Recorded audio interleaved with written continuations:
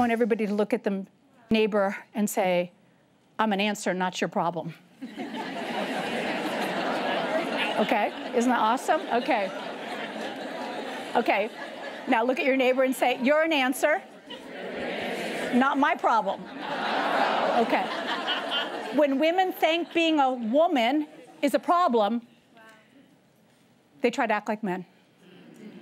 And we have had the whole culture of feminism saying, if you want to be powerful as a woman, act like a man. Well, I don't want to act like a man. I want to act like a woman. Because God said that woman needs to have an expression. Now, that's great to understand that we're not each other's problems. But the second thing is, if you're an answer, you need to begin to act like one. Yeah. So tomorrow morning when you all brush your teeth, I want you to look in the mirror. Once you get a little sister attitude, kind of get your hip out, going like this, take your toothbrush out, point it at the mirror, and say, there is a problem out there. I am the answer to. Amen. You need to begin to see yourself as a God-crafted answer to relational problems. You are an answer in a world that is desperate for something that you carry. And men and women together are better answers than either of them are apart. Yes. My husband is X and Y. God's like, I'm going to make the man. He's going to be X and Y. That is his chromosome structure.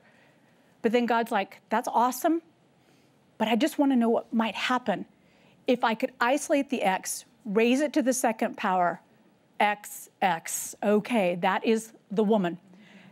Because we are XX, God said, she'll multiply everything.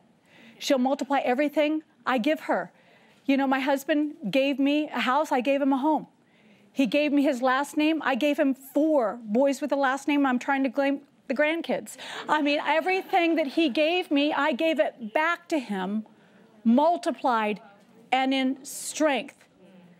But women that are broken don't multiply, they divide. And so it's really important that we allow God to change the way we see ourselves, that you understand that you are an answer. You say, I'm not an answer, Jesus is the answer. Well, Jesus is in heaven. You are going to be the only Jesus a lot of people will ever see. You are his hands, you are his feet. You know, Jesus didn't just take your place, he gave you his. He gave you his name, he gave you his authority, he gave you his perspective. We need to actually walk out what Jesus gave us.